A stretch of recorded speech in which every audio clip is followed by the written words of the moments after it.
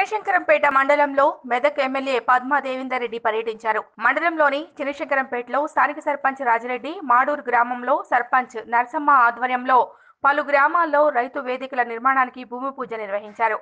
ఈ సందర్భంగా మెదక్ ఎమ్మెల్యే పద్మా దేవేందర్ రెడ్డి మాట్లాడుతూ కేసీఆర్ ఆధ్వర్యంలో రైతులకు అన్ని విధాల మేలు చేకూర్చేలా చర్యలు చేపడుతున్నామని, అందులో భాగంగానే నియంత్రిత విధానంలో పంటలు పండించటమని, తెలంగాణలోని ప్రతి రైతు తాను పండించే పంటకు తాను గిట్టుబాటు ధర కల్పించుకునేలా పరిస్థితి రావాలని, డిమాండ్ ఉన్న పంటలు పండించి తద్వారా రైతులు ఆర్థిక వృద్ధి సాధించాలని, అందుకే రైతు వేదిక నిర్మాణం కొనసాగుతోందని, రైతు వేదికల ద్వారా రైతులను సంఘటితపరిచి పంటలు పండించి గిట్టుబాటు ధరలు వచ్చేలా చర్యలు తీసుకుంటున్నామని మెదక్ ఎమ్మెల్యే పద్మా దేవేందర్ రెడ్డి అన్నారు.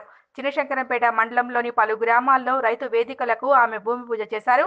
ఈ కార్యక్రమంలో జిల్లా రైతు బంధు సమన్వయకర్త సోములు, జిల్లా వ్యవసాయ అధికారి పరశురాం నాయక్, జిల్లా శంకరంపేట సర్పంచ్ రాజిరెడ్డి, మాడూరు సర్పంచ్ నరసమ్మ, ఎంపీపీ ఆవుల భాగ్యలక్ష్మి, ఎంపీటీసీలు రాధికా కుమార్ గౌడ్, విజయలక్ష్మి స్వామి, చిన్నశంకరంపేట రైతు బంధు మండల కన్వీనర్ లక్ష్మారెడ్డి, తహసీల్దార్ రాజేశ్వరరావు, ఎంపీడీఓ లక్ష్మణమూర్తి, మండల వ్యవసాయ అధికారి Srinivas, పీఆర్ఐ Vijay Kumar, Maduru PSCS chairman Tigulla Vijayalakshmi, Chinna Shankarampet PSCS chairman Anji Reddy, PSCS vice చైర్మన్లు నాగేష్, కృష్ణగౌడ్, టీఆర్ఎస్ మండల అధ్యక్షులు రాజు, వెంకటేశం స్వామి పాల్గొన్నారు.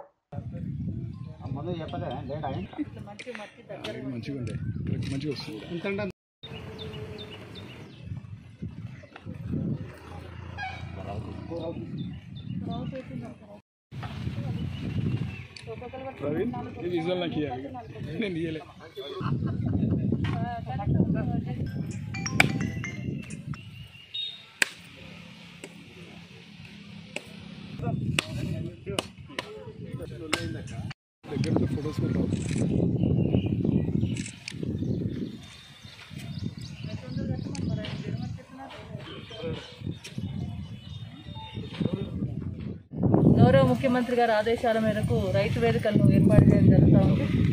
ముఖ్యంగా రైతును సంఘటితం చేసి రైతు వేదికల ద్వారా రైతుకు నియంత్రిత సాగు విధానంపై అవగాహన తీసుకొచ్చి నియంత్రిత సాగు విధానంలో మరి డిమాండ్ ఉన్న పంటను వేసి ఆ పంట గిట్టుబాటు ధర వచ్చే విధంగా చేయడమే లక్ష్యంగా గౌరవ ముఖ్యమంత్రి గారు పనిచేస్తూ ఉన్నారు.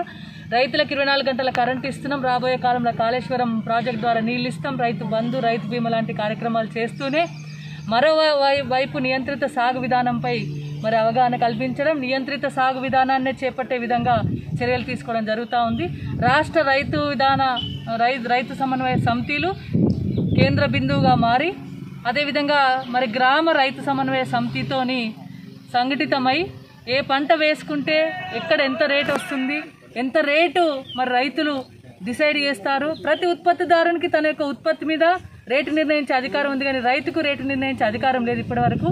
మరి ఆ రేటు నిర్ణయించే విధంగా రైతు మారాలి, సంఘటితం కావాలనే ఉద్దేశం కొద్దే రైతు సమన్వయ సమితి ఏర్పాటు చేసి రైతు వేదికల ద్వారా రైతులందరినీ సంఘటితం చేసి వాళ్ళ పంటను వాళ్ళు అమ్ముకునే విధంగా మధ్య దళారీ వ్యవస్థను రూపుమాపే విధంగా గిట్టుబాటు ధర వచ్చే విధంగా చేయడమే గౌరవ ముఖ్యమంత్రి గారి ఆలోచన.